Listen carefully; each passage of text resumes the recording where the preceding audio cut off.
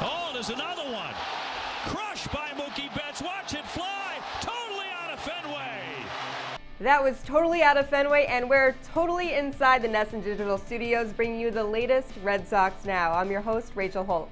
The Red Sox continue their strong play, winning 12 of their last 17 games after beating the Twins 6-2 on Wednesday night, thanks in part to Mookie Betts' 2 home runs.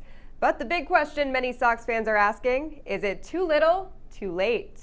The Tampa Bay Rays currently hold the top wildcard spot, with Oakland and Cleveland not far behind. But despite their hot streak, the Sox are still 5.5 games back and only have 23 games left on the schedule to close that gap. The good news, the Sox still have a 4-game series left against the Rays, which could certainly sway things quite a bit. And the Indians still have 6 games left against the division-leading Twins. Part of the reason the Red Sox have been playing so well, Eduardo Rodriguez, who has been an unstoppable force as of late. Check it out. In his last 4 starts, he's 4-0 with a 1.03 ERA, and since July 1st, he's been red hot with a 9-1 record and 2.52 ERA. The Red Sox have won 7 in a row when Erod starts. Not bad for a guy who was having such a roller coaster year at the start of the season. Where he was in April, there were a few things we cleaned up with him, and he took off as far as preparation. He's been a lot better, more consistent, more into it. There's a lot of people that have work, in between starts, and like I've been saying all along, he didn't have to be David or Chris or Rick or Nate.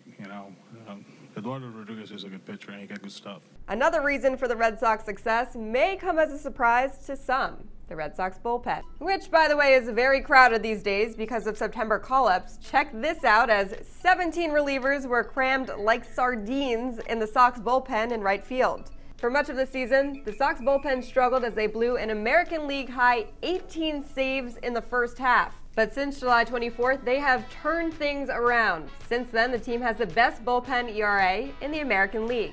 Also since that time, opponents have been hitting just .204 against the bullpen, the lowest mark in the majors.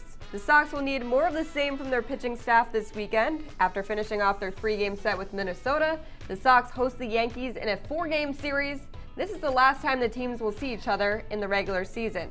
Then they hit the road to take on the Blue Jays for 3 before flying to Philly for a brief 2-game set. And now let's send it to Courtney Cox for the Nissan Social Drive.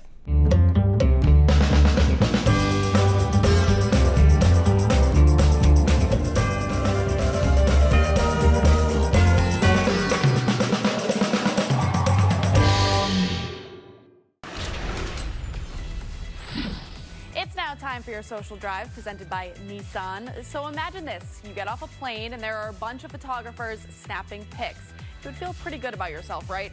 Until you turn around and see who they're all waiting for. That's exactly what happened to Dirk Nowitzki, who was getting off a flight from China only to realize Ezekiel Elliott was behind him at the airport. Yikes. And from Dallas to New England, the Patriots are getting ready for the Steelers, and Jacoby Myers is making sure to silence the haters before game day, posting this photo on Instagram and saying, "Too slow," they said, "Game week." The shush emoji, it adds a little something something.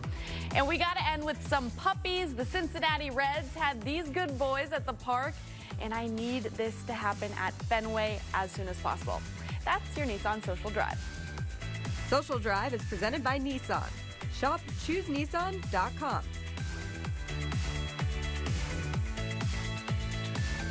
Well, the sun is setting on this show, and summer for that matter, so let's show you some of the pics of the amazing sunset Wednesday night at Fenway. Incredible shots. Here's to hoping the sun doesn't set on the Red Sox season anytime soon. See you next week.